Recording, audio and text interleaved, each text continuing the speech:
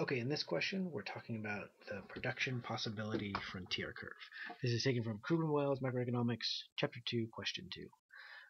So Atlantis is a small, isolated island in the South Pacific. The inhabitants grow potatoes and catch fish. The accompanying table below shows the maximum annual output combinations of potatoes and fish that can be produced.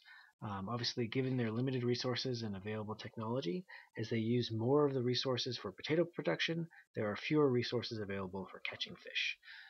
So you can see associated with 1,000 pounds of potatoes, that means they're kind of spending all of their resources, all their labor, all their time producing potatoes, leaving no room left for fish, and so the quantity of fish produced is 0.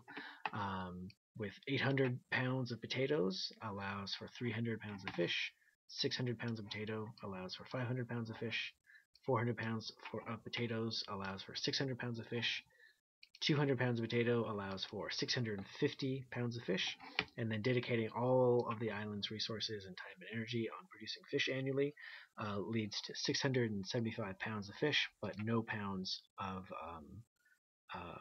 potatoes produced. Okay, so let's get to the questions. Draw a production possibility frontier with potatoes on the horizontal axis and fish on the vertical axis, illustrating these points, showing points A through F. So I found this posted on Pepperdine's website. Just one second. So illustrating this, remember with quantity of potatoes on the horizontal axis and fish on the vertical, you can see the 1,000 pounds of potatoes is associated with 0 pounds of fish. Similarly, the 675 pounds of fish is associated with 0 pounds of potatoes, and then all the points in between, so going A, B, C, D, and E, and F. Okay, so the next question, B, can Atlantis produce 500 pounds of fish and 800 pounds of potatoes? Explain where would this point lie relative to the production possibility frontier curve. So the answer to this, going to 500 pounds of fish, what is possible in terms of the quantity of potatoes produced? So with 500 pounds of fish, the quantity of potatoes possible is 600 pounds. So obviously this 500 pounds of fish, 800 pounds of potatoes point is not possible. Any point outside this line of the production possibility frontiers curve is just simply not possible. Question C, what is the opportunity cost of increasing the annual output of potatoes from 600 to 800? So what is the opportunity cost of increasing the potato output from 600 here to 800 here? The opportunity cost is how much fish production you lose. So by increasing potato production from 600 to 800, you're decreasing fish from 500 to 300. So the cost of increasing potatoes is the amount you lose of fish. So the opportunity cost of increasing annual output of potatoes from 600 to 800 pounds is 200 pounds of fish. Turning to D, what is the opportunity cost of increasing the annual output of potatoes from 200 to 400 pounds? Well, that here, the opportunity cost of going from 200 pounds of potatoes to 400 pounds of potatoes is how much we lose in terms of fish production. So by increasing potato production from 200 to 400, we're decreasing fish from 650 to 600, so we're decreasing it by 50 pounds of fish. So the opportunity cost of increasing the annual input of potatoes from 200 here to the 400 is those 50 pounds of fish. Going to part E, can you explain why the answers in part C and D are not the same? What does this imply about the slope of the production possibility frontier? Well, first off, it's because the slope from here to here and here to here, from when we increased potatoes from 200 to 400 and when we increased it to 600 to 800, when the change in the fish production changed, it's telling you that the slope is changing and changes depending on the quantity of potatoes.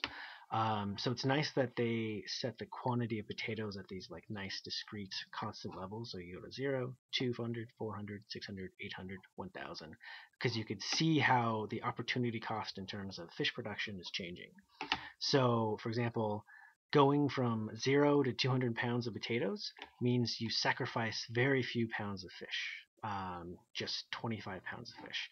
You could think of if this was like a pure fish economy and they just started producing some potatoes, you could think of that initial return as being, you don't have to sacrifice much fish in order to get those extra potatoes. So another thing you can think of that is that maybe the best potato farmers are the first ones producing, and then they also get to use the best land to produce potatoes. However, as you increase potato production, you could see the opportunity cost, the amount of fish you have to give up, increases as potato production increases. So to go from, we're over here at the lower part of potato production from 0 to 200, you're only sacrificing a small quantity of fish. To get this last 200 pounds of extra potato production, you have to sacrifice a huge quantity of fish production. You have to sacrifice 300 pounds of extra fish to get this. You can think of this stretch of increasing potato production as using like the most marginal land, the worst land, applying the worst farmers. These people who would rather be fishing and are far better fishers are now being forced to do potato farming. So overall, you could see that the production possibility frontiers curve is concave or bowed out. And these points over here along closest to the edges, this one from increasing potato production from 800 to 1,000 has the steepest slope, and increasing fish production from 650 to 750 has the lowest slope.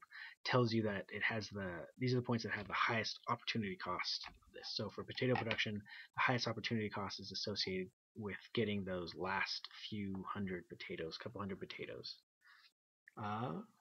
Great. I hope that was helpful. Thank you. Bye.